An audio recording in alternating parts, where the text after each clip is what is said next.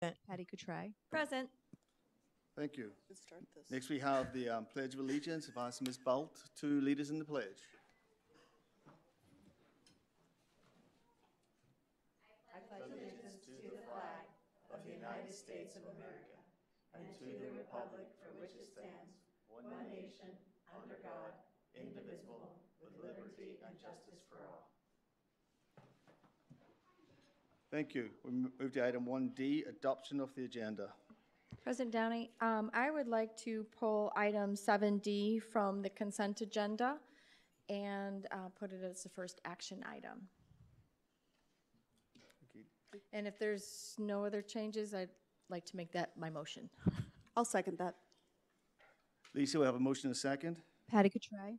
Aye. Anna Marie Noor. Aye. Tori Anderson. Aye. Robert Downey. Aye. And just for information, we'll probably slot that in after 8A. Seems as if it would part of personnel. 7D is not part of personnel. It should be in Sorry, front of move it. the action item. After. After, we'll have So to figure it'll out where we're become gonna- 7B. We'll make it set 8B, 8B. the new 8B. Okay.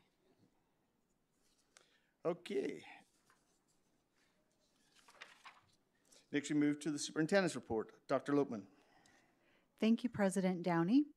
MUSD celebrated Read Across America Day. Guest readers visited throughout the district to encourage a love for reading. A special thank you to Mayor Nancy Smith, former Mayor Tony Smith, aka the first gentleman of Maricopa, and Council Member Gettle for sharing their love for a good book with students at Saddleback Elementary School.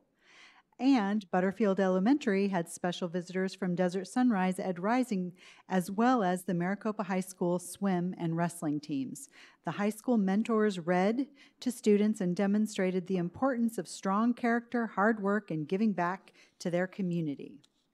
Pima Butte Elementary School recently hosted a literacy night featuring a vocabulary parade and celebrated their One School, One Book initiative.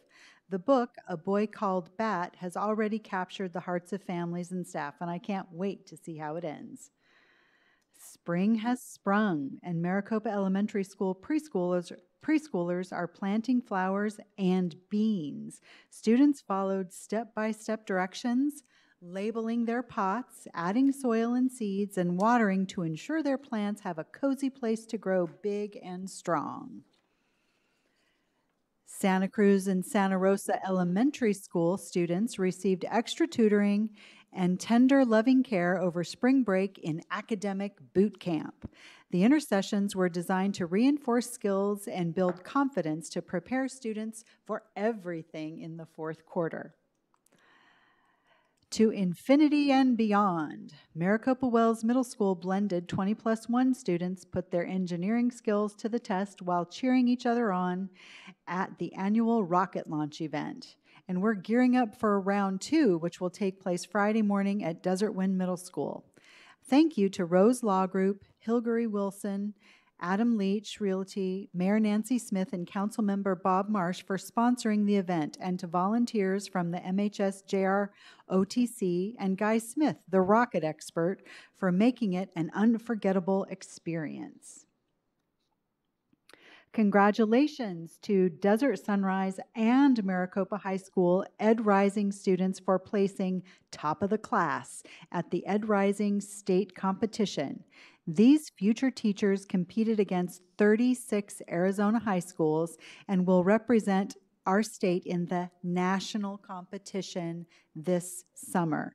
Eager, empowered, and focused, these aspiring teachers are shaping the future of education. Maricopa High School culinary students Kaylee Segura Provencher and Savannah Quarles advanced to the final round of competition for the Careers Through Culinary Arts program, CCAP, in other words, where they competed for multiple scholarship opportunities. The girls represented MHS with skill and creativity and are awaiting their results, which will be announced at an award ceremony in April. We wish them the best of luck. Maricopa High School continues to grow chorus, mixed choir, and Divisi, the Maricopa High School extracurricular a cappella group. MHS choral students made history this year at competitive festivals, receiving the highest ranking of superior for their performances. An education rich in the arts, math, and science an education rich in the arts intersects math, science, and language. It's where it all starts to make sense for our students, and it's represented in social and cultural compositions that inspire a deep appreciation in the arts. Desert Sunrise High School filled their gym with positive affirmation, ways to de-stress, and those are furry four-legged friends in that picture, all in the name of mental wellness. Pause for Teen Mental Wellness had students lining up during lunchtime to pet their new furry besties. Students left relaxed, smiling, and covered in pet glitter. And we call that fur in my house. Maricopa High School Theater Company will present Shrek the Musical on March 30th and 31st, and the 30th and 31st shows will be at 7 p.m., and on April 1st, that's Saturday, there will be a 2 p.m. and a 7 p.m. show. Come join the adventure as Shrek and Donkey embark on a comical journey, finding unexpected friendships and surprising romance along the way. I am a believer. No bones about it, Maricopa High School sports medicine students are putting their knowledge of basic anatomy, skeletal, and musculoskeletal systems to the test. Students practiced a variety of stabilizing wraps, including a thumb lock ROM resistance, closed basket weave, and ankle tape. You know, I really could have used that last week, and, which leads me to my final update. I would like to recognize the outstanding work of the Boys and Girls Club for hosting the recent Dancing for Our Stars fundraiser. I was honored to participate. The passion and dedication every dancer gave in support of the Boys and Girls Club was absolutely remarkable. Every dancer truly put their hearts on stage, and this was so much fun. And through our partnership, funds raised in Maricopa will directly benefit MUSD students. My dance partner was none other than Erin Hildick, MHS grad and ASU sophomore. Through her expertise and choreography, you're looking at the proud recipient of the Boys and Girls Second Annual Dancing for Our Stars Showstopper Award. But the real win is a big win for our kids. And that's my report.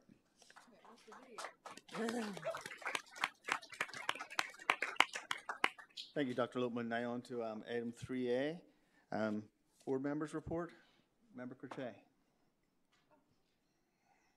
Oh, awesome. As Dr. Lohman shared, we had our Dancing for Our Kids, and our preliminary figures are we took in about $175,000 for the event. It was a phenomenal event, and soon we'll be posting the video so people can watch the video. But we had over 550 in attendance, 100 people online that paid for the pay-per-view to watch. And voting took place before and during, and I think we even got some after. It was just such a fun event, a huge event, and when you get a chance to watch the videos, the intro video for all of our dancers, you could just tell how passionate they were to serve in this capacity to bring awareness and to raise funds for the kids here in Maricopa and Casa Grande. So I was truly, truly blessed to be a part of it, and it was definitely a magical night, and I think I had like 30,000 steps on my Fitbit. So other than that, which has really had been occupying most of my time since our last board meeting, I was able to attend a volleyball game, and I also helped out at the MHS Track Invitational on the 18th, where they had over 20 schools attend. I spent most of the time in the concession stand, but it was really a beautiful day for the event. So, and that's all I have. Thank you. Thank you. Member Anderson. going out of order here, President Downey. You caught me off guard. I know. I like Means keeping I have you to on pay your toes. attention. Yeah. Well, welcome back from spring break. It's kind of weird to be back in full swing, and we've only got about 6 weeks left, and we're done for this year, which is like it's going to snowball and go as fast, and just fast, fast, fast. So I'm excited that the end of the year is here. We've made it. It's been a successful year, I think. We've learned a lot along the way, and I am grateful to be serving on this board and representing parents and teachers and community members. So thank you. I also wanted to acknowledge and make you aware of tomorrow night here in the boardroom at, I think it's 6 o'clock. We're going to do a suicide prevention conversation with our partners, which is, I think it's a great, it's going to be a moving and a great conversation. But our partners, Northern Lights Therapy, is going to be conducting that and going to be answering questions and kind of giving us some data and some information. So I think that anytime we can come out and learn something else, as we know, suicide is increasing in all of our communities, and I think I just hopefully want all of us to be aware of it and recognize the signs and kind of know the conversation to have with those people that may be struggling with their mental health. So that's tomorrow night, so hopefully I will see you here. It is open to community members, parents, students, so please come on out, and I look forward to seeing you. And then Saturday, I will be able to celebrate with our National Board certified teachers who have a recognition celebration Saturday night, so I'm excited to be able to celebrate their accomplishments because I know it is a tough uphill road for them to get those certifications, but I'm extremely proud of that program, and the fact that we have so many national board certified teachers, I think speaks volumes to our quality of our staff. So I'm excited to be able to celebrate that. And then lastly, April 4th is Arizona Gives. So I know that Against Abuse and the Boys and Girls Club are both state qualified nonprofits that you can go online at Arizona Gives and you can donate through their website, but the money goes right to one of those two that you specify. But the money is tax deductible, and so it's a great opportunity to see and help those that are less fortunate. So hopefully you'll take advantage of that. And that's really all I've got. I feel like it's snowballing at this point. Thank you. Member Noor. Thank you, President Downey. I was able to attend the Boys and Girls Club Dancing for Our Stars event this past Saturday, and it was an amazing event, and so pleased that we were able to raise so much for the Boys and Girls Clubs because I know they've brought significant value here in Maricopa, and hopefully that will allow them to expand as well and serve all of our students. And I just have to say that our superintendent, Dr. Lopeman, has some moves. I mean, she blew me away. So if you get a chance to watch that video, you should check her out because she can dance. Right. And that's the truth. The Showstopper Award was appropriate. So I was able to attend the Pima Butte Elementary 5th grade awards today. My daughter was receiving an award, but it's always fun to attend those and see all of the students be recognized for their academic achievements. And my favorite award that they give at Pima Butte is the Motivated Mustang, and they give that to a student who may not have the A's and B's, but really tries hard and does their best and shows good character. And I seriously almost like cry during that award every time I see it. So thank you, Principal Allison, for putting those together every quarter. I think they're very valuable. Looking forward to attending the Desert Wind Middle School co-ed soccer game tomorrow. Their season is starting, so that's going to be fun to watch, and the weather's beautiful. So I'm looking forward to that. And then I also wanted to add that Exceptional Community Hospital is going to be offering free AIA sports physicals for students who want to participate in athletics next year. And check the Facebook page for Exceptional, and that will be posted there. There's a link to a sign-up Genius, and you can sign up for a specific time, and your student will receive a free physical so that they will be able to play sports in the 2023-24 school year, which is really important. I think that sports are an important part of school, and I know that sometimes getting the physicals can be an impediment for parents. And so we want to offer that free opportunity for students. So be on the lookout for that. That's all I have. Thank you. I don't have anything to report. I had family in for most of the time and was on vacation for a while, so busy. Okay, now we move on to item 4, call to the public. And we do have some cards, so I have to read this. Members of the board may not discuss items that are not specifically identified on the agenda. Therefore, pursuant to ARS 38431.01H, action taken as a result of public comment will be limited to directing staff to study the matter, responding to any criticism, or scheduling the matter for a future agenda. The board requests that all comments be limited to 3 minutes or less, and that the public refrain from use of any speech or language that is offensive or inappropriate, pursuant to the board policy KFA. Whenever you get up, just please state your name. You do not have to state your address, just your name. And I will call the people in the order. We have Bridget Woods. So she won't be back in time? Okay. And next we have, is that Devin?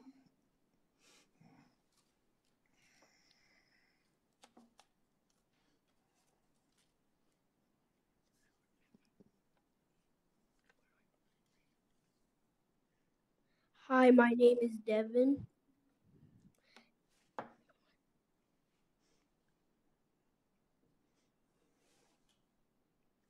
And Darla is my mom. I'm a second grader at Saddleback, and I had a bully call me names, threaten me, and it made me sad. He did it a lot. I told my mom and my teacher, Mr. G and the principal did something about it, and now the bullying from him stopped. Not all kids have teachers who help them, but mine did. I see my friends get bullied to my mom too. My mom and my nana always tell me to stay calm and tell a teacher right away. And that's what I did. I don't know why he bullied me, but it doesn't make me feel good. Please help my friends who are being bullied. Thank you for listening to my speech. Thank you. Well done. Next we have Darla. Is that Hitch? Hinch? No, I don't know.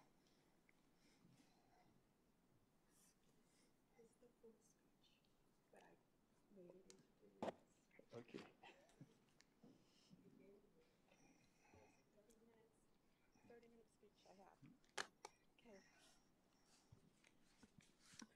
I am here again because we all know that the schools have problems with bullies.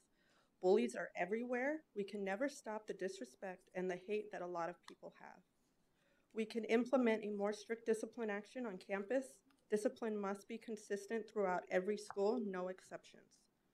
Since the last meeting, I have put myself out there and spoke with many of our students of all grades from all of our schools. Some of our kids have been bullied for years by the same bully or bullies. Many have not even told teachers or their parents about it. When I asked them, what do they do to help themselves through this? Most of them said they do nothing. They deal with it. Some have resorted to self-harm and pretend to be sick.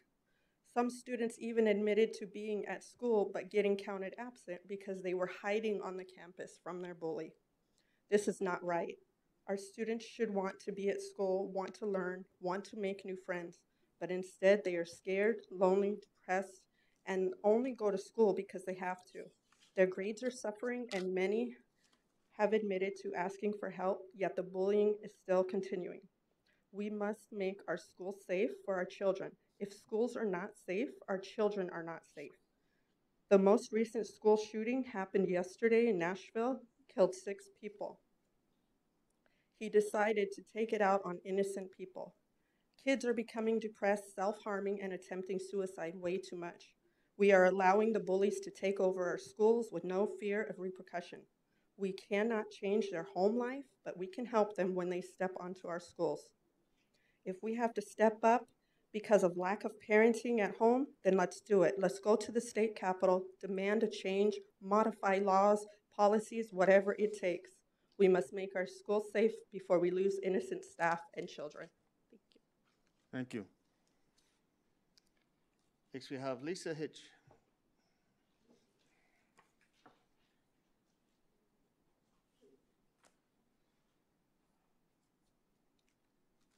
Hello, my name's Lisa, and I am a nurse. I work in behavioral health. I work with children as young as 5, all the way up to the age of 17.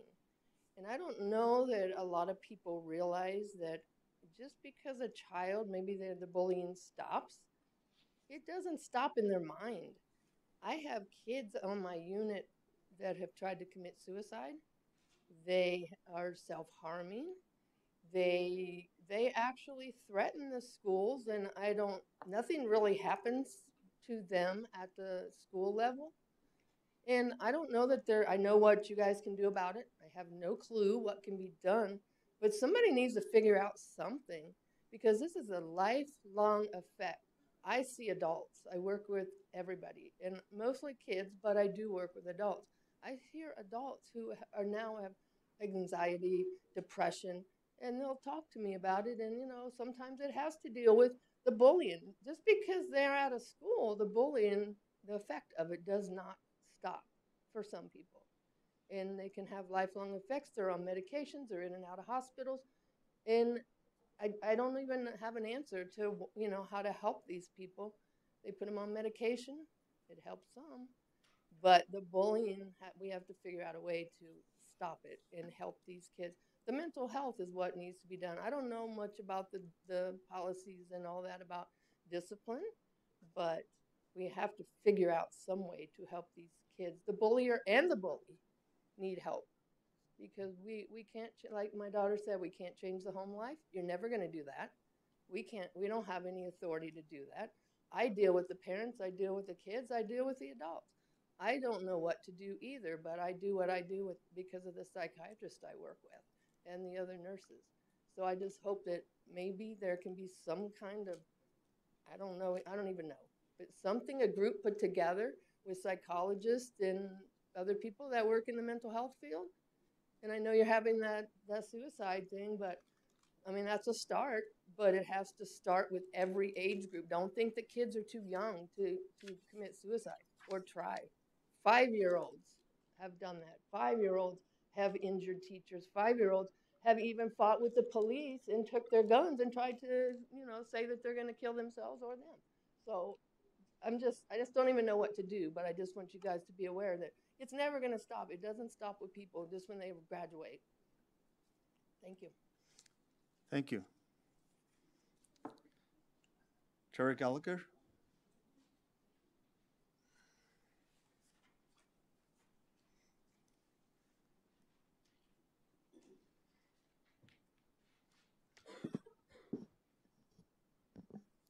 Tara Gallagher. Last meeting, we heard lots of numbers. Something to consider. Numbers lie. Numbers lie. Let me give you an example of how numbers lie. Tracy Pastor gave discipline numbers. Those numbers only show what's in Synergy. But what if there was another way to record incidents, say on a Google Doc? Welcome to Desert Wind's discipline tracking procedure. Your numbers aren't accurate because they aren't being reported correctly. This grossly skews them. It makes the problem seem smaller. I brought this up to Dr. Lopman via email before she met with the schools about discipline, but never got a response. I have personally heard teachers bring this concern up to admin, and still, this was not changed. Why do we need to lie? Because the problem is worse than we want it to appear? I was asked to not put students outside of my classroom because of how it would appear to district employees. Why didn't a middle school principal speak last meeting? Both Mr. Atkinson and I specifically talked about our concerns at this level. Was this to keep them from being asked questions that may show a less favorable result? I'm willing to bet the percentage of middle school students with more than one discipline issue is higher than the 16% Tracy shared. As a new hire in the district, there was no training at all on discipline policies. It is hard to get everyone on the same page within the district if it isn't even covered by the district. Speaking of the same page, our board members copied on emails sent to parents regarding safety, for example, when a lockdown happens. Do board members get regular updates on the number of discipline issues? Board, thank you for taking action to research the discipline policies. This is the first step in bettering our schools and therefore our community. Tom Beckett, thank you for finally doing something regarding additional personnel. I saw the postings for Dean of Students. However, there is still work to be done. Some suggestions. 1, the students with chronic offenses could be put in a classroom together with an adult to supervise while they do assigned work from their teachers, thus keeping them from distracting the general population. When they've shown that they can manage themselves for a length of time, not a day or two, they may re-enter. This eliminates problems during passing periods and lunch as well. I brought this idea up to Ms. Balt while at Desert Wind. I would rather have spent my preps covering a class like this and being able to actually teach my other classes than covering classes anyway because teachers take mental health days or leave altogether. 2, the district should train and retrain all employees on the discipline policies and procedures, explicitly detailing what behaviors fall under each. 3, share all safety emails with board members to ensure transparency. I left the district thinking I would be taking a $15,000 pay cut because no matter what Tom Beckett says, teachers value something more than money, safe working conditions. You can provide that by enforcing discipline. William Feather said, if we don't discipline ourselves, the world will do it for us. If you continue to fail in disciplining these students, you are forcing the world to do it later in a much harsher way. Isn't it your job to prepare them for the future and the world they will answer to? Thank you. Thank you all that spoke tonight. May I move on to item 5A, Spotlight School, Desert Winds Middle School. Ms. Balt.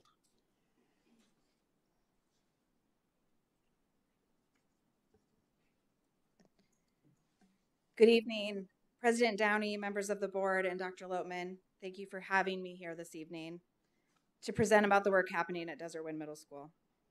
Tonight, I want to present what we're doing with our iReady reading and math intervention program. Our implementation of iReady is aligned to the MUSD Strategic Goal 1, Strategy F. Every student graduates prepared to create, innovate, lead, and succeed by implementing a multi-tiered system of support. As a staff, we've been working diligently this year to align our collective vision, mission, and our core values in order to benefit all students. At Desert Wind, all means all. The work is never complete, it's always in process. This year, our staff has participated in professional development around building our campus into a community of care, centered on connection and engagement in the classroom, with an overarching vision that all students are achieving at or above grade level in both reading and math within 2 years. We are currently working as a staff to talk about our core values, so you see an example of where we are in that process with our vision and our mission. One of the core values that we've been talking a lot about is belonging. As we work to align all of these elements, our ultimate goal is to impact student success. This work supports our instructional vision and is based on our current data. So at the beginning of the year, this is just a timeline for you. We analyzed our school-wide data and we established a focus on growth. We worked together to implement iReady as a supplemental program to our core curriculum in order to impact student growth in reading and math. In July, students took a baseline assessment and their growth goals were established. In January, students took their mid-year diagnostic in both reading and math. At the mid-year point, 58% of our students had already met or exceeded their growth goals in reading, and 35% had met or exceeded their growth goals in math, which I think is pretty impressive. In May, students will take their third diagnostic, and at that point, growth will be measured.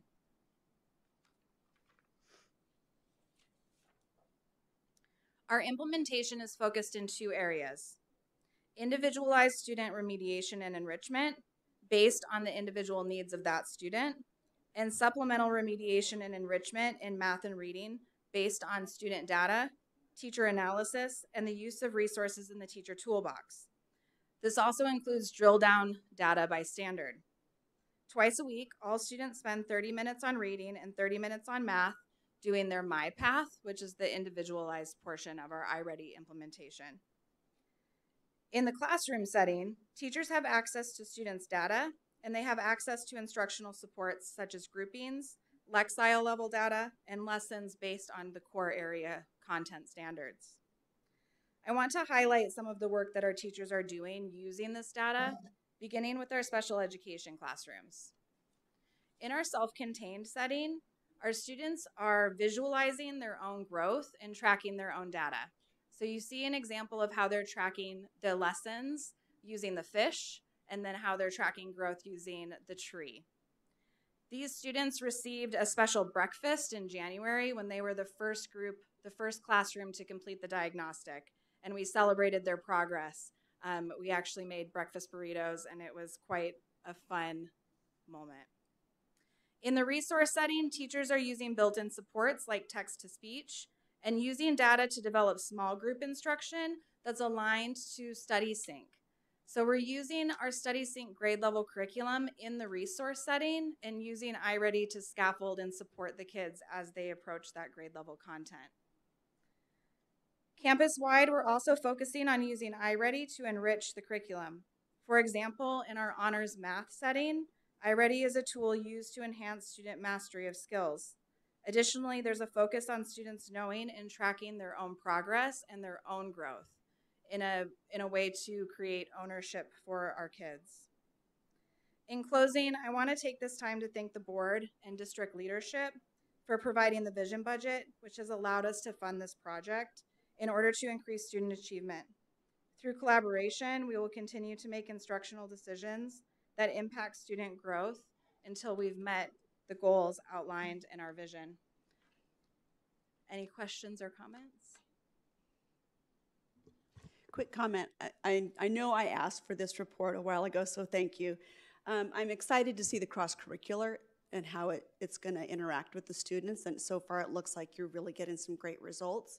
And I look forward to seeing your end-of-year data, maybe not at a board meeting, but at least sent to the board members, because I think it's got great potential for our students. So thank you for implementing that. Absolutely. Thank you. I just want to ask a question. Has any of the other schools in the district came to you and asked for a walk through what you've done with iReady? Not yet. I know that both Desert Wind and MVA are using iReady, and we're using some other things at the 9-12 level in a similar capacity, but I would definitely be open to anybody coming to see what we're doing. Okay. Thank you. Thank you. Thank you, Ms. Bolt. Now move on to item 5B, Desert Sunrise High School Ed Ready Program. Ms. Rednor? Oh, Okay, good evening, President Downey and members of the board and Dr. Lotman. My name is Allie Krigbaum, and I am the Ed Rising Advisor at Desert Sunrise High School. I have brought 4 of my amazing students tonight that will be sharing a lot about our program highlights and everything we did this year, and I'm really excited about that. Ed Rising is part of the CTE umbrella at both Maricopa High School and Desert Sunrise High School. One of our goals that we set out for ourselves, well, almost the first day of school, we were like, we want to be a gold chapter. That was really, really important to us. So we have done things all year long to get ready for that. So we spent time in elementary schools. We were on committees at our school. We had to plan our winter formal. So we did a lot of activities. And one of the most amazing ones was speaking to you guys tonight. So that's why we are here tonight. So I would like to thank you for giving us this opportunity to speak tonight. This follows the MUSD strategic plan. Goal 1, every student graduates prepared to create, innovate, lead, and succeed. Strategy C, provide multiple paths to graduation to meet the diverse needs of all students. And now I would like to present to you Daisy Aurora, who is our Ed Rising president.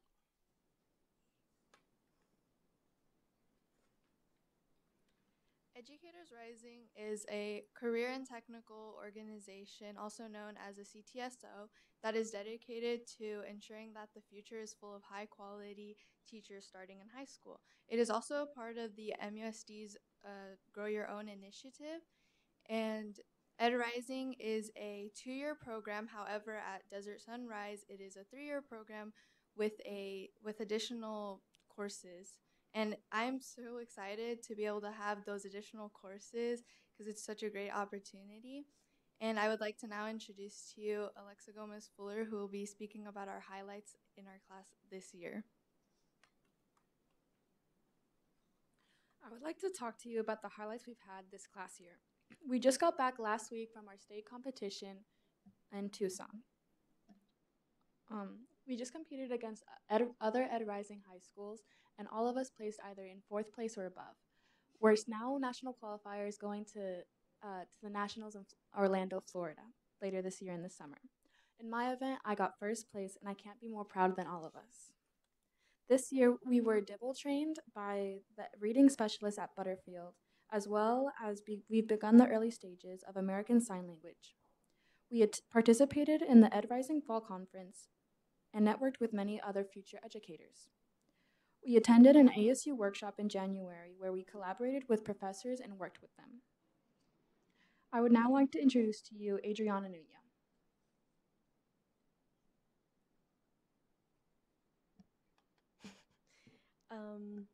One of our favorite activities this year was the cross-curricular project. We were given the zoo animal themed and had to integrate core subjects such as math, reading, science, and more. My favorite part about this was doing an interactive notebook for first graders by integrating the core subjects and identifying animals. At the end of the unit, we were able to go to the Phoenix Zoo and we had a lot of fun. Now I would like to present to you Malia Yoshikawa. Here we have the numbers for our Ed Rising class this year. We have 23 students enrolled in dual enrollment at CAC. We've accumulated 21 internship hours at both Butterfield and Santa Cruz Elementary School. We've had 4 guest speakers come into our class. Our class has helped 450 elementary students, all from Butterfield Elementary, Santa Cruz Elementary, and Desert Wind. And our class has gone on 5 field trips, one most recently where we just came back from the State Leadership Conference in Tucson. Here, I would like to share with you some testimonies given by an Ed Rising parent and some Ed Rising students. Brittany Canese said that she's noticed a positive improvement in her daughter's growth and she is more knowledgeable about approaching a career in education. One of my classmates, Serena, said that Ed Rising has helped foster her love for teaching and learning. And another one of my classmates mentioned that she's miles ahead of where she thought she'd be in her education career just starting out as a sophomore.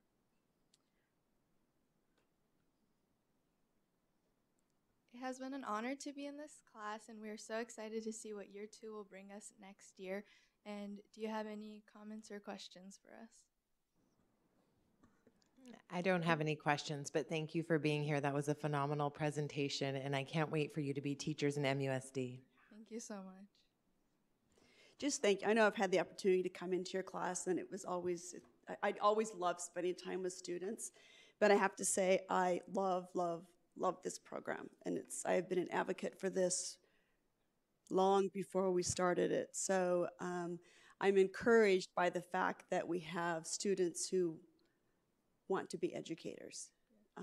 It's a passion, and I see that in your eyes. And thank you for taking this journey and taking us with you. So I appreciate that. Of course, thank you. Thank you. Underlying with what's Member Noor and Member Anderson said. Well done. Thank you. Thank you. Have fun.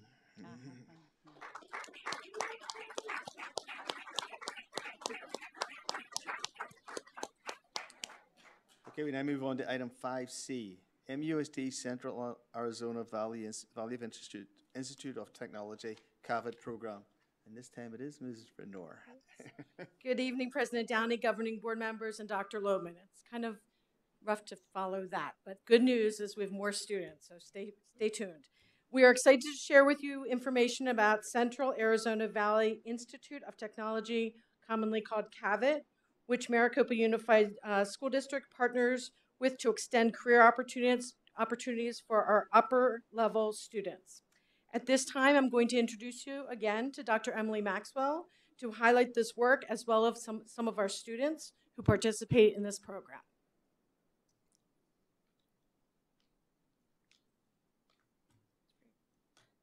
Good evening.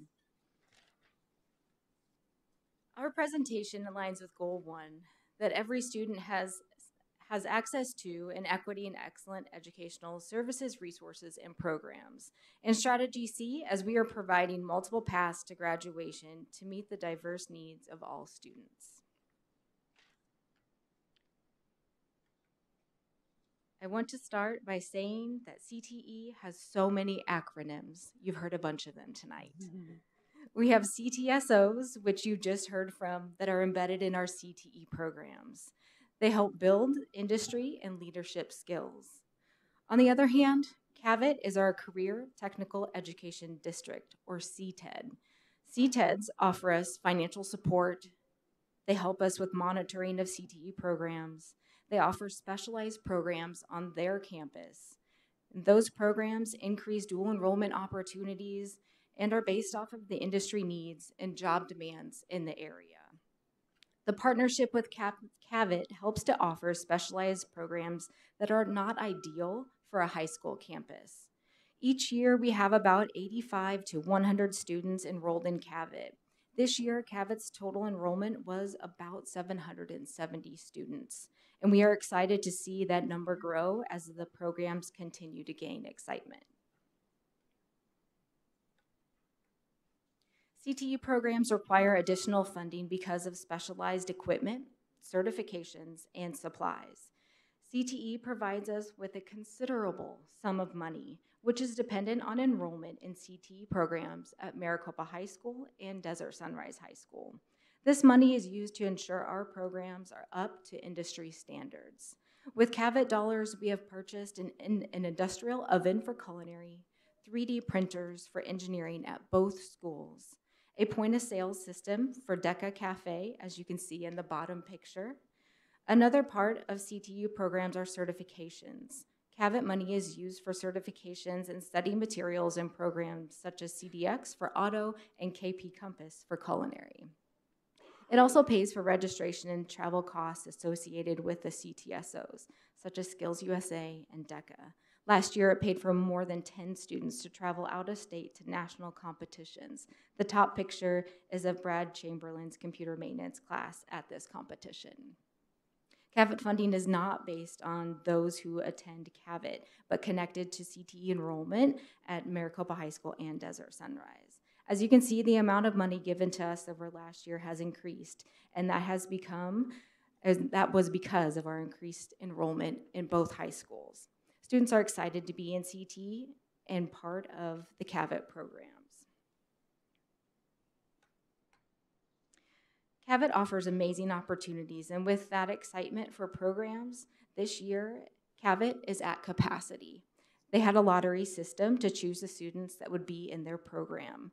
Students can apply when they are a junior or a senior. They must have a 2.0 GPA and must be on track to graduate.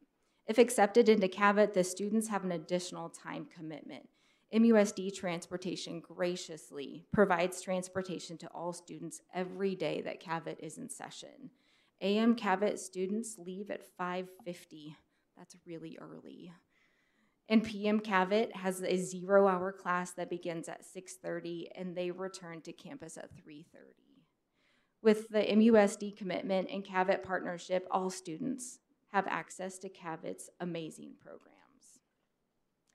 Now, to highlight the law enforcement programs, I would like to introduce Layla Smith. Good evening.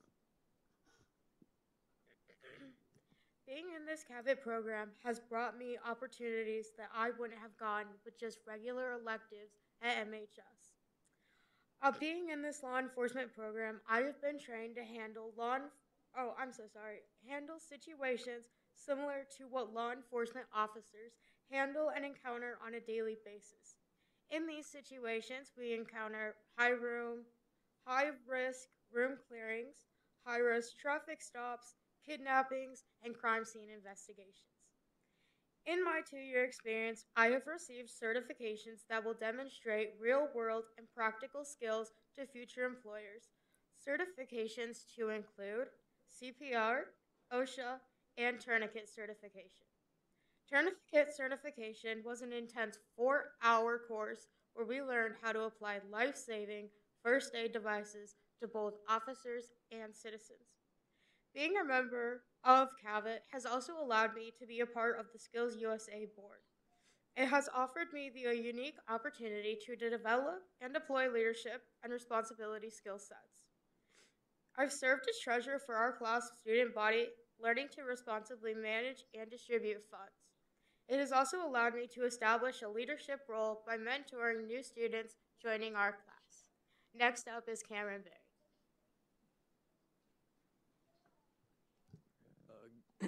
Good evening. I'm here to talk about some of the unique opportunities that Cabot offers for students trying to gain an advance in their career while still in high school. So as a CTED school, we have access to academic organizations such as the National Technical Honor Society. The NCHS has unique scholarship opportunities for its members that ordinary students cannot get, and Cabot students have access to those should they meet the grade requirement for them. We also have merit-based competitions such as HOSA for the medical students and Skills USA for the more technical side. So those are like the law enforcement, the fire science programs, the drone science ones. There's a bunch of others. I don't remember the exact names of right now. But those competitions, they're great because they give you on-hands experience with issues you will face in your actual career path, as well as they're all graded by professionals in the industry. So you can get hands-on feedback from people in the field right now that you can learn from. And what that's also great for is Cabot is great for building a network. We have guest speakers all the time in each unique program. We've had at least 20 in our program, the law enforcement one alone this year, and the other programs have all had theirs as well.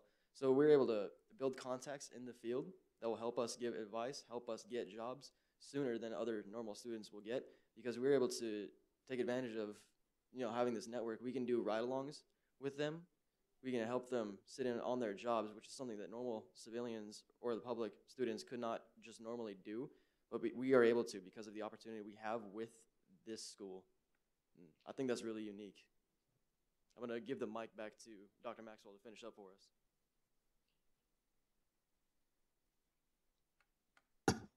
Any questions? I have a couple. So going back to the beginning, you were talking about 700 students are enrolled. Are those 700 MUSD students or 700 over the county? 700 over the five different schools? Yes, 770 over the 5 different school districts that are a part of Cabot. So it's just Cabot. Okay. So I was just curious as to, and how many were from MUSD? How many do we have? We have around 85 to 100. Okay.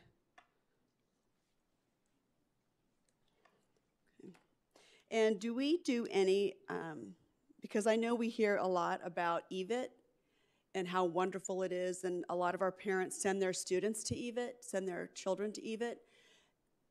How actively are we advertising in the media and print, and just so that community members understand that we have these programs? So how actively are we advertising for Cabot in the community? Yes. We have not. I know we actively advertise for Cabot within the school and within our parents at the school, but we have not reached out to the community at this point. But that is a great idea that we can definitely begin to as we are growing and as we are seeing the need for it. It is something that we can definitely look into expanding the advertisement of that. Absolutely. Cool. No, absolutely. I think it's fantastic. I know both of my sons went to a couple of different CTE and Cabot programs, but they're great life skills. So I'm glad we provide this opportunity for our high school students, and I just don't know that our community realizes that we provide this, because I think it's incredible. Part of the public school system, and so it's not like it's an extra cost, which I think parents and community members need to know about. So I look forward to hopefully expanding this and seeing some ads in the newspaper. Absolutely. Dr. Loatman. We'll begin working on that. We Thank you. consider it one of our signature programs. Yeah, So whenever absolutely. we publicize any of them, we talk about CTE and the associated programs with Cabot. We've taken that off of Dr. Maxwell's plate. So we've got all your suggestions, and we'll take it from here. Awesome. Thank you. Dr. Maxwell, very, very nice presentation. You guys did great. Thank you. You said that right now they're at capacity. How many MUSD students have not been able to participate that wanted to participate? I don't know of that exact number because I wasn't aware of the students. I know the number who were accepted, but I'm not aware of the number who were not accepted. We have about the same number. It's about 85 to 100. And then we also have, I believe it's about 50 that are enrolled at Desert Sunrise High School. So Sure. total between both high schools, we're now at about 150 total. Okay. And have you seen out of that list of the 13 programs, do we have a tendency to gravitate to a few of them, or do we have students involved in every one of them?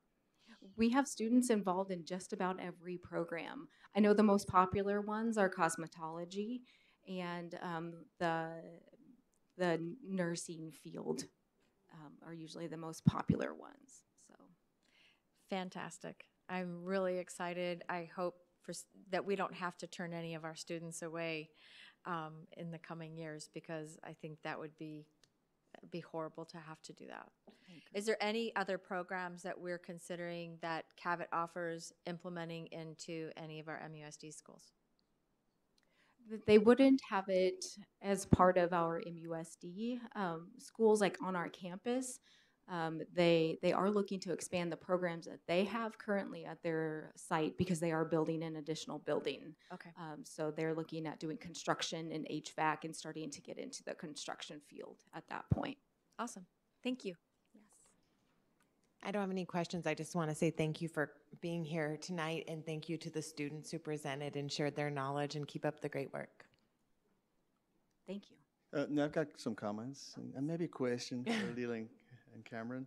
So it sounds like the Cabot students can graduate with industrial recognized certifications. Obviously that puts them in a position where they can go directly into the workforce or actually just pursue their career path further with a significant heads up on others. I know Leah and Cameron, if they were actually to go, they're not ready to be police, so don't arrest us tonight.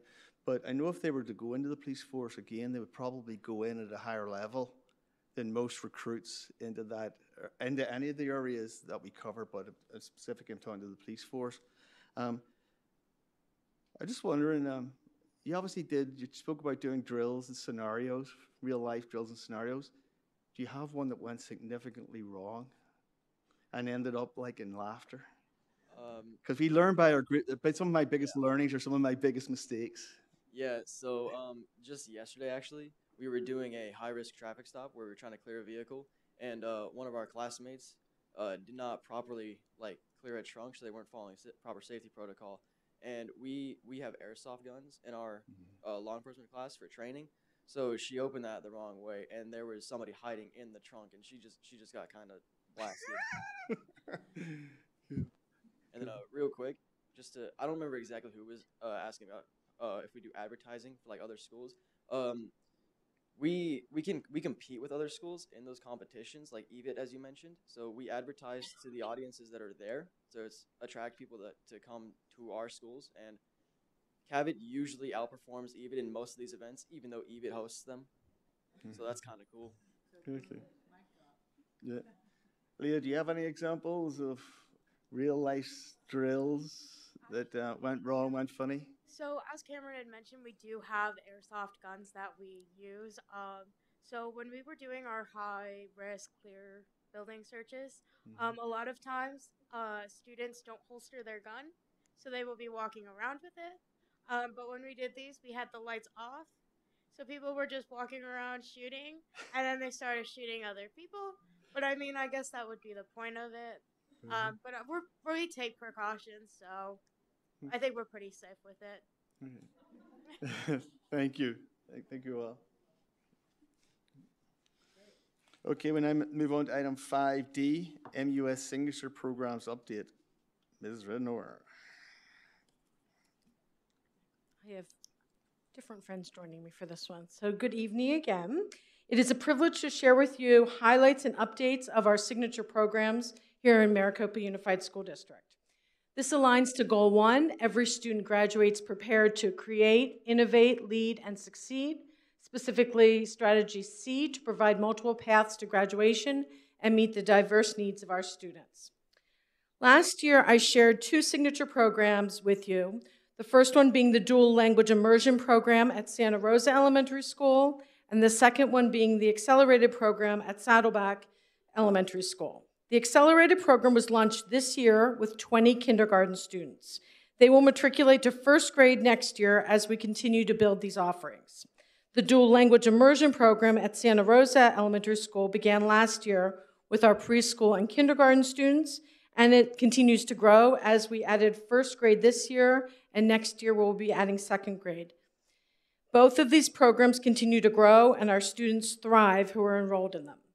As we plan for next year, we are expanding our signature program opportunities for families in MUSD. First, Janelle Heldick is going to share the work that she is leading at Butterfield, as Butterfield Elementary School is in the process of becoming an official STEAM school.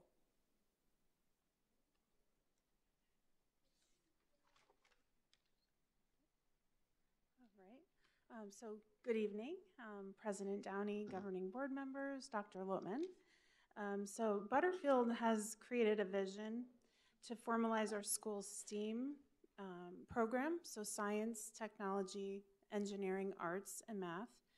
Our team of students, teachers, and parents are enthusiastic about the work, which involves several components crucial to its success. Sorry about that. Moving forward. So our STEAM implementation requires a cross-curricular approach to teaching that incorporates all content areas, even including social studies, even though it's not in that acronym, but we do include it too. This school year, we provided teachers professional development on the gold standard of project-based learning. Our teacher teams then worked together with our school's vision budget funded STEAM specialists to design the cross-curricular projects aligned to our district curriculum and our state standards. In addition to this, we are increasing the rigor of our practices to provide the best possible learner outcomes by becoming candidates this year for Cognia accreditation and applying for STEM certification. Through this intensive accreditation and certification process, we will be able to further increase the rigor of our STEAM program. Cognia provides us with professional development, training, and feedback.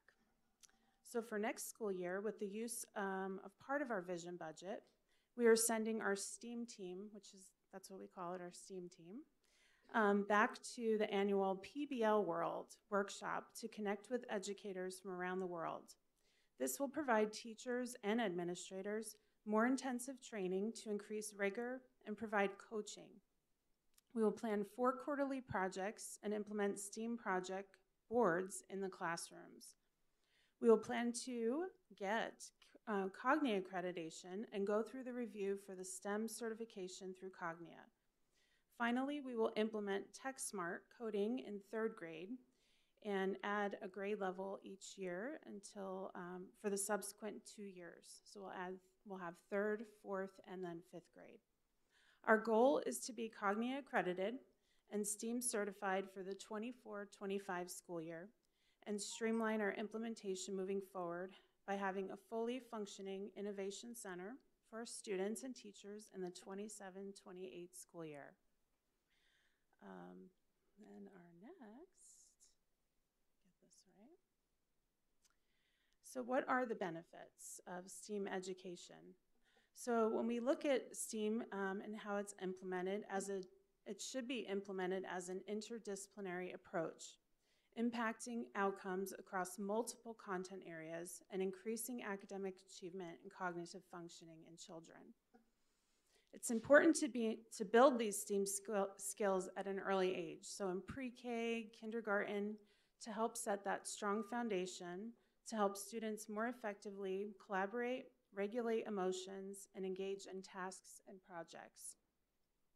Research has shown that students learn best with experiences that promote autonomy, curiosity, and inquiry through project-based and student-centered learning.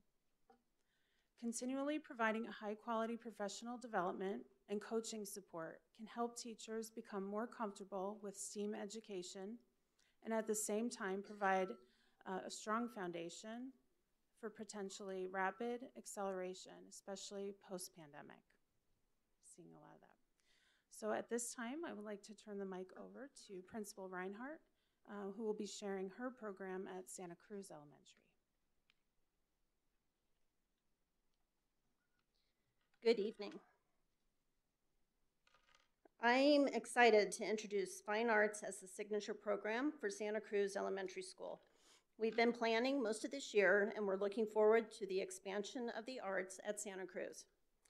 Some of the benefits of a fine arts program include students buying into their learning and becoming active participants when the learning with the arts are intentionally integrated into their lessons. Students engage in critical thinking and construct personal meaning through arts integrated lessons. They develop problem-solving skills and the ability to innovate. This builds grit and perseverance. Our teachers become facilitators of creative learning and are empowered in their professional growth. Educators feel fulfilled when they are able to provide a hands-on learning environment for students. Fine arts yields an equitable learning environment for all students by providing multiple access points to learning. And it provides a research-based pathway to teaching 21st century learning skills with natural avenues for differentiation. This year, we started dabbling a bit more with our current fine arts classes. Our 4th and 5th graders are really enjoying their new experiences with ukuleles and pottery. Next year, we plan to expand our fine arts classes and add quarterly projects and quarterly showcases. As you can see, we will be adding 2 grade levels progressively each year. We have 3 main focuses. Art as curriculum. This is expanded specials offerings. Students will have PE, music, and art as the other elementary schools do, but we will add dance, drama, and another fine art. Art as enhanced curriculum. Each quarter, our grade levels will focus on one project tying in a fine art with the standard curriculum, such as dance with social studies or art or music with science. Finally, arts integrated curriculum, where art becomes embedded in the general education curriculum. Students are learning art standards at the same time they are learning academic standards. All units would have some form of art integration. And this concludes our presentation. At this time, we'd like to open up for any questions or comments you may have.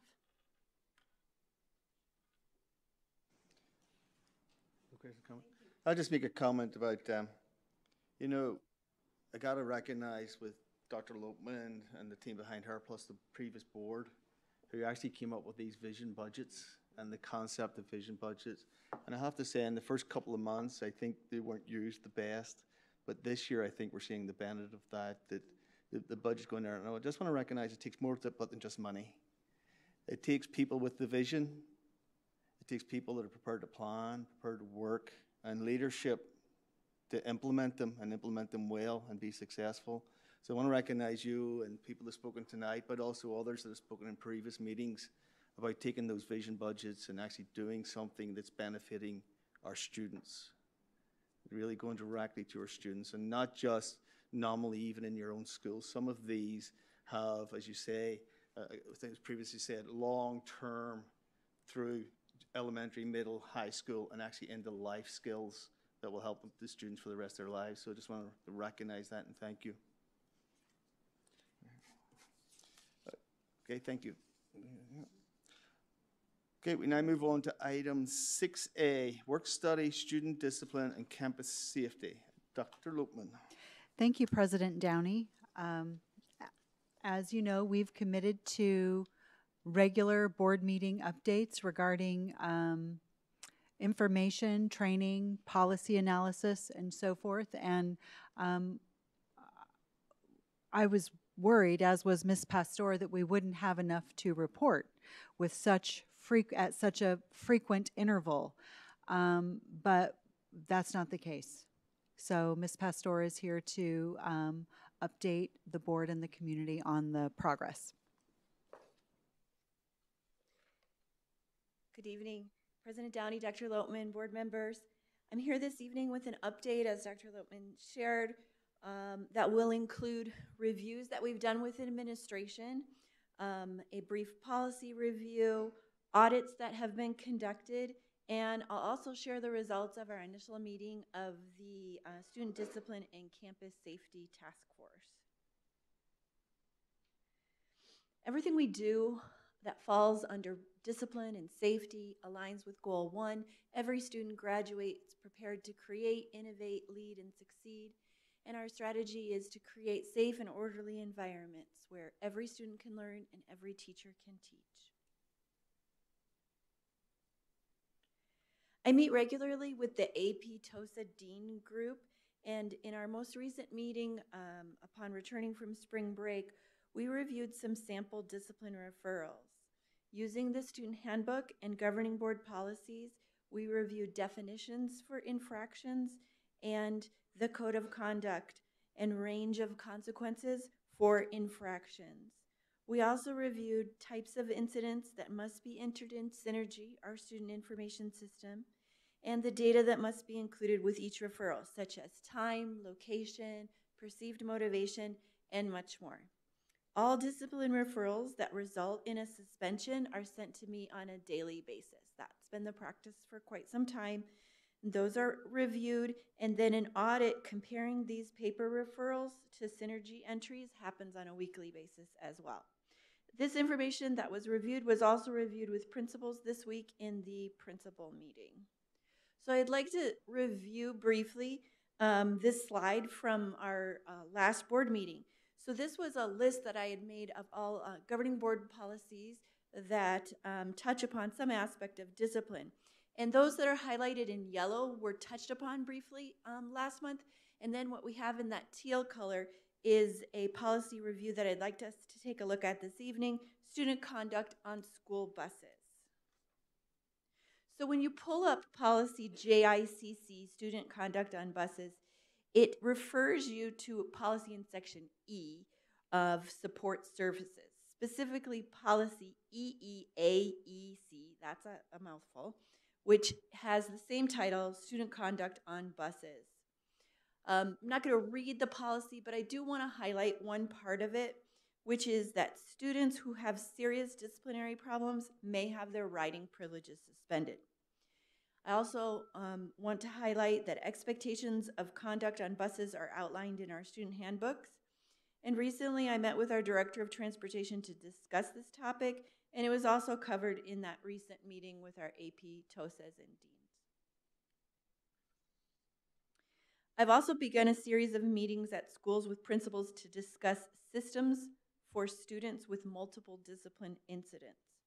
Prior to each meeting, principals are reviewing the data of these students, including the total number of days of suspension, the types of infractions, whether or not the student has an IEP or a 504, if the family has acknowledged the student handbook, if the student is receiving counseling, PBIS supports, if the student is being discussed in multi-tiered systems of support for behavior meetings, and additional systems to provide support for teachers are discussed, such as assigning someone other than the classroom teacher to be a mentor or a check-in, check-out trusted adult for that student. We're also discussing with principals systems of support for parents of these students, such as regular communication, including the good news phone calls. I'd also like to highlight an audit. The trust works with many districts, and our MUSD is one, and they provide a free service, and we took advantage of that during spring break. It is an in-person safety and security audit. And so we walked 2 of those schools with principals of Desert Sunrise and Maricopa Wells. The feedback was constructive, and they applauded us for investing resources and taking measures to ensure the safety for employees and students. They have a comprehensive questionnaire that was shared with all principals, as this is an excellent tool for them to use with their school safety and prevention teams. I'm conducting a supervision audit. Principals were asked to send in all duty schedules so that we could take a look at the average student-teacher ratios for each school in their different areas of supervision. Principals will continue to review this data to ensure that they've prepared for every scenario, from rainy days to those days when we have too many staff out sick. A good example of how a principal uses this data is when recently an elementary principal shared that after seeing an increase of referrals during lunchtime, they saw the need to increase supervision in the cafeteria, and then after making that change, they tracked and saw a reduction in referrals during that time. So now let's talk about the Student Discipline and Campus Safety Task Force. So the first meeting was held on Thursday, March 23rd. Total attendance at the first meeting was 68 members. It included all of cabinet, all principals, AP, TOSA, deans, parents, students, teachers, and classified staff. All members were surveyed in advance about the issues and concerns that were most important to them. And from there, based on that information, we divided into 4 subcommittees, and we heard from members in each group. The feedback I've received from staff and parents thus far is positive about this first standing room only meeting. And moving forward, we want to ensure that voices are heard while contributing to meaningful discussions that will lead to improvements in systems and overall student and staff safety. We have our second meeting next week, and we'll be working towards a SMART goal for each subcommittee and recommended action steps for each subcommittee. I look forward to sharing the meaningful work with you all when we conclude our meetings this year. If the board is interested, I'd love to have a follow-up work study where you hear an update directly from some members of the task force. And from there, I open it up to discussion, questions, feedback. I just want to say I think that's a great turnout, and that's wonderful that so many people are involved in this. That will help us to continue to improve. So I know that we're in the beginning stages, and I'm grateful that we're doing this. My concern is it's not going fast enough. I think that's probably everybody's concern. I know that it takes time to change some of these systems that have been archaic maybe, or not equally implemented at each campus. As I'm looking through the policies, our policies are good.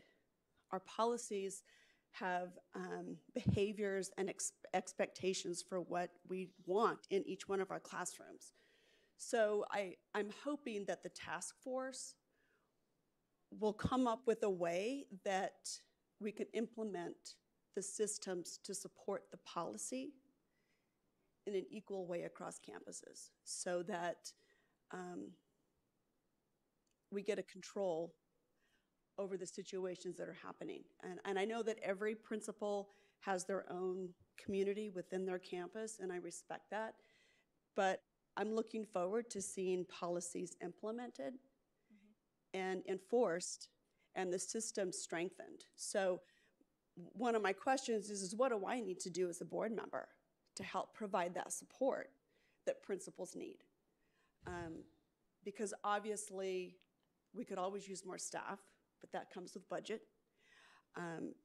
But I'm curious as to how can I help as a board member? How can I help support those systems and get principals and parents what they need to be safe on campus? Because that really is a priority for all of our campuses. So I'm looking forward to seeing the reports and seeing what the task force has come up with. Another question I have is, which schools have ISS classrooms? ISS is primarily a secondary function for the most part. So do all of our secondary schools have an ISS classroom with a teacher? Yes, I'd have to consult with Okay. Mr. Beck to make sure we don't have any vacancies that I'm not aware of right now, but yes. So campuses do, and at the elementary level, because I know middle school and high school, so elementary level, do we see a need for some ISS classrooms there, especially in our 4th and 5th graders? I guess that's... So I'll interject there. Yes, We, please. a few years ago, we added the behavior person and gave that to principals, and that actually came in response to some conversations that I was having with teachers, just like this. So I think it was probably 4 years ago that we proposed that position, and it's a full-time position, and that was the the idea was to give this person to principals, and yes, they could use that person as an ISS monitor, supervisor, or on days that there were no students in ISS, because it may not be a daily thing at elementary. They could do other things in support of behavior, whether that's PBIS or, I don't know, so any other way that they needed to use that position to support behavior. Okay, I mean, like I say, I just feel like sometimes we're not doing enough. And so I look forward to hearing what the task force has to report to us, because I think we can do more as a board. I have a couple questions. First off, this is great information, and I think it's a great start. You said that we had the trust come and do visits at Desert Sunrise and Maricopa Wells. Are they planning on doing audits, safety audits of all of our schools? So the questionnaire, the tools that they provided, and the fact that we had facilities and two principals and myself spend the day with them, we're able to replicate at a smaller scale, and at the other schools without the trust being a part of it. And one of the things that they pointed out is that many times as we walked through those two schools, some of the suggestions applied across the district as we looked at things that we needed to pay more attention to. Well, and I know that we have done safety audits. We've walked the walk to make sure everything, I know we've done that before. But I understand that you have these tools now, but are we scheduling, because each school may be set up a little bit differently. So are we scheduling that then to be done from now until the end of the school year with our other school sites to address anything that might be glaring when we do this? Yes, we have a list of additional follow-up that we're doing, especially with the areas that they pointed out as a recommendation. Okay.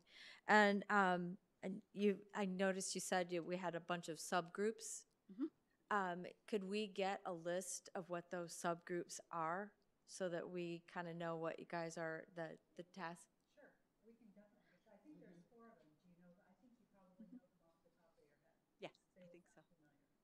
So my subcommittee that I lead, we ended up calling it Fidelity. It has to do with a lot of what Ms. Anderson just spoke about, consistency in how we're looking at our data, how we're inputting it, how we're looking at consequences. So that's the group that I lead. And then we have one that is looking at prevention that touches upon our counseling services. It touches upon bullying prevention. We have that group. We have a parent engagement group. There was a lot of interest in a parent engagement group. And then lastly, we have a group that is looking at PBIS, our PBIS systems, and restorative practices. So those are our 4 groups. Thank you so much. This situation didn't happen overnight, and it's not going to be fixed overnight. But I'm glad that we're making the efforts to address this. Yeah, I just want to comment to build on Member Couture's conversation on the trust. I mean, it wasn't something that was in my mind, but it's actually a great thing to do. But it's also, and you need to be brave to do it, because you got these experts that are coming in to audit your district. And yes, you will get a lot of feedback, but that feedback probably is going to contain a lot of criticism. And they might give you some well dones and whatnot.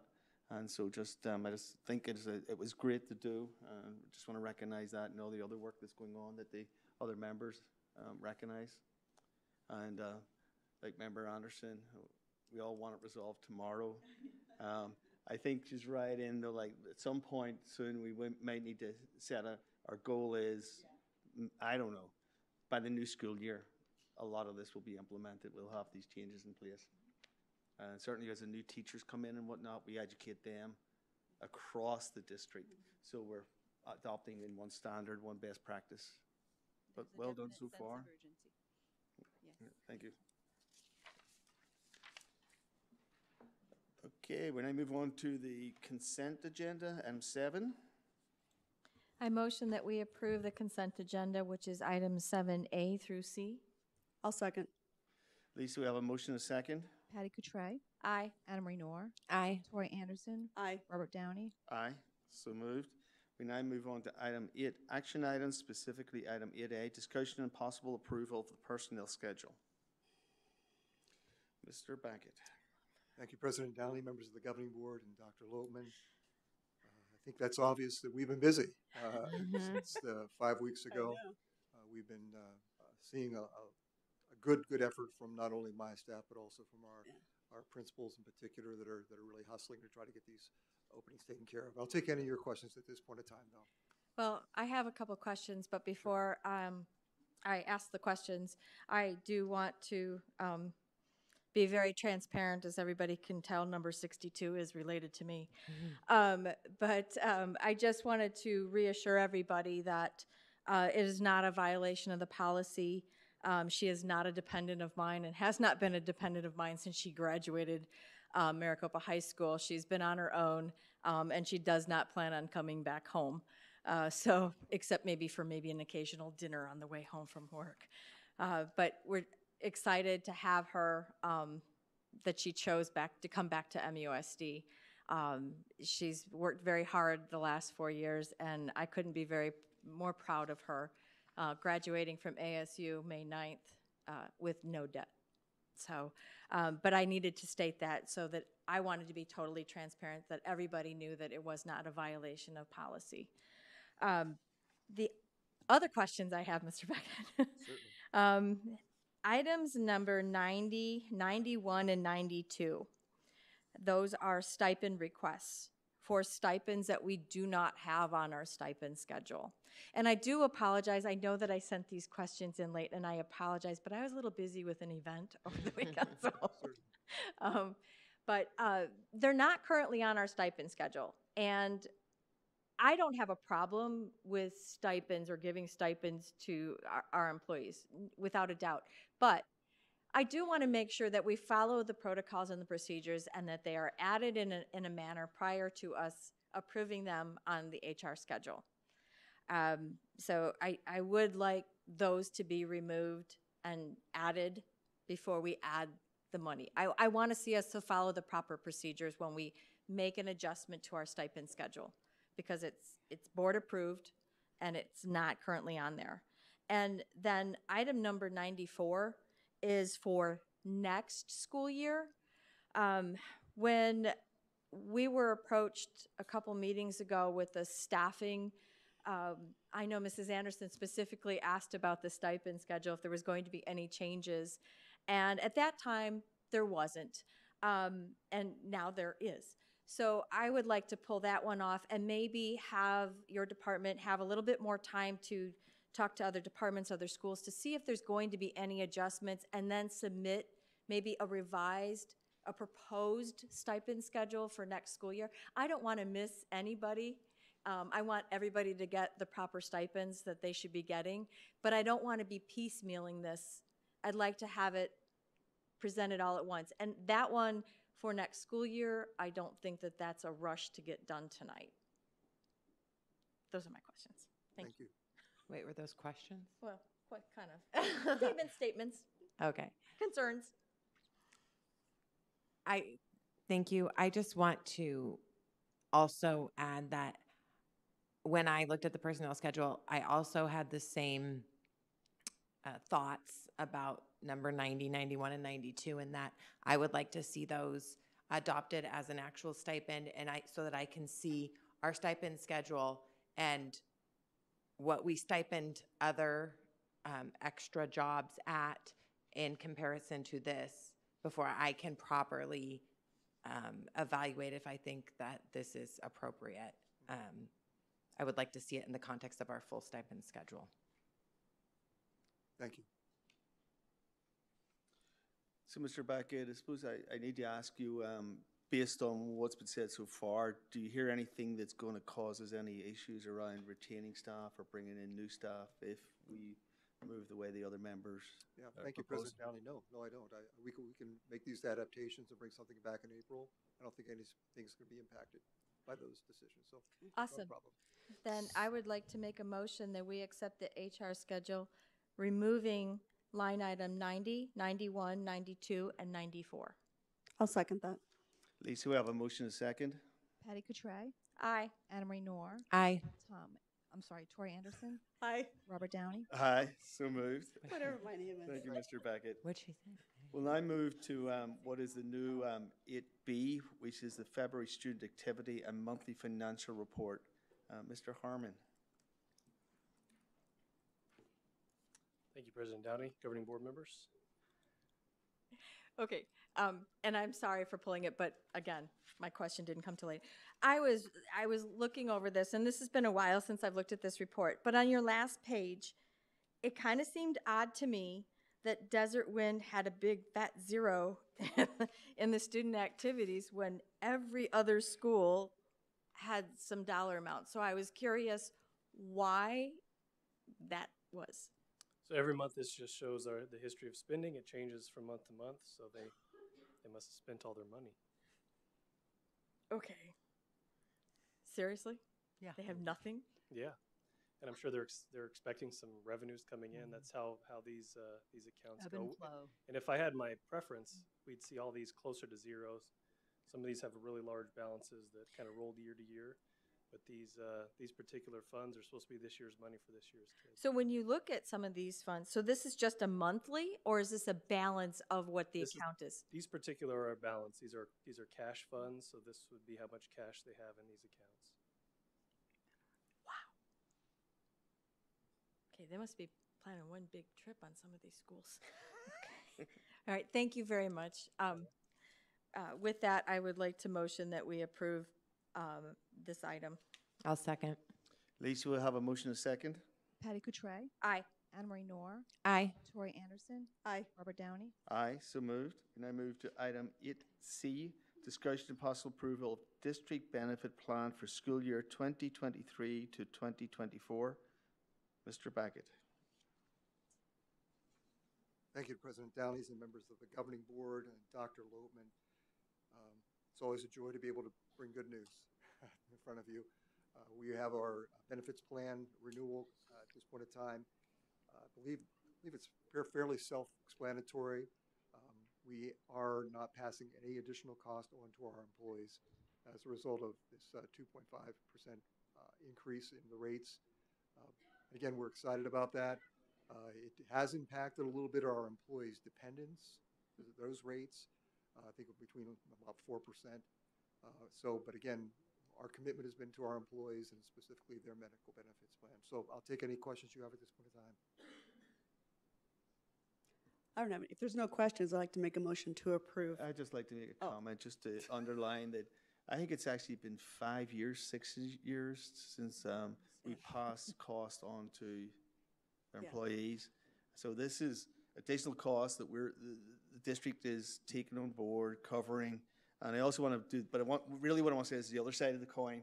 You can keep the cost the same, but the benefits go down significantly higher, co-pays, etc. That has also not happened in the last 5 or 6 years. Correct. So we've done a lot on salary, and we've done a lot on benefits, in essence, by not making any changes, because it was a good plan in the first place. Right. So thank you and the team. Sorry, Thank you. Member Anderson? No, that's fine. I was asking for discussion. So if there's no more discussion, I'd like to make a motion that we approve the district benefit plan for school year 23-24. Second. Lisa, we have a motion and a second. Patty Cotray. Aye. Anna Marie Noor. Aye. Tori Anderson. Aye. Robert Downey. Aye, so moved. We now move on to item 8D, discussion and possible approval to award RFP 20-109-03 staff and student Levino devices. Ms. Renor. Oh, I see Mr. Harmons as well. Good evening. This is an agenda item to ask for your approval so that we're able to purchase more computers as we see growth in our district. So it's exciting, and we want to make sure our students and teachers and classified staff are ready for the first day of school. I'm sorry. Go ahead. Are the purchases being made this fiscal year or for next fiscal year? They will be purchased this fiscal year. This fiscal, okay. We want to get them in their hands to start the school year. It gives the technology time to image and get everything ready. So a lot of times with curriculum and even technology, we make the purchases kind of in advance. So we're spending about $150,000 this year, but it's for computers next year. And the next year we'll spend, about $800,000 for computers the following year. So. Okay, thank you. So I had asked Dr. Lippman a question about the Lenovo company, and there may not be an answer yet, but is this the best company that we should go with? Oh, you had asked about some sort of security That a lot of situation. companies are not using the Lenovo computers because of security issues. I'm not prepared to give you a complete answer on that. I didn't know. I apologize that you wanted one tonight in public. My bad. I'm sorry about that. I will get that to you ASAP. Just curious. So. If there's no other questions, I'll motion to approve. I'll second. Lisa, we have a motion and a second. Patty Cotray. Aye. Anna Marie Noor. Aye. Tori Anderson. Aye. Robert Downey. Aye, so moved. We now move on to item 8E, discussion and possible approval of the 2023 to 2024 Governing Board meeting schedule. Dr. Loopman. This is a yearly process to set our calendar for next year. And there you have it. And I think it's worth commenting that it follows a similar profile to this year. I think in previous years prior to this one, we had almost 2 meetings every month. This one recognizes some months there's just not a lot of activity and we only have 1 meeting scheduled. It doesn't mean we can't put other meetings on the schedule as required, but it does reflect, I think, 3 months with only 1 meeting because that's what the board asked for last year. And I'm assuming that the dates, we took in consideration like the drop dead dates for like budget and budget revisions so that we make sure that we have the meeting scheduled. Okay. Yeah, we do. And even this year, we did offer up as a group, as a board, that if Dr. Loopman or Mr. Beckett or Mr. Harmon needed an additional meeting just to get approval, because there's stuff that we just have to approve through the dais, we would organize a special meeting. I don't believe we ever needed one. We had one last month. For last year, I'm talking about for last year. Yeah. If there's no discussion, I'd like to make a motion that we approve the governing board calendar meeting schedule for 23-24. I'll second. Lisa, we have a motion and a second. Patty Cotray. Aye. Anna Marie Noor. Aye. Tori Anderson. Aye. Robert Downey.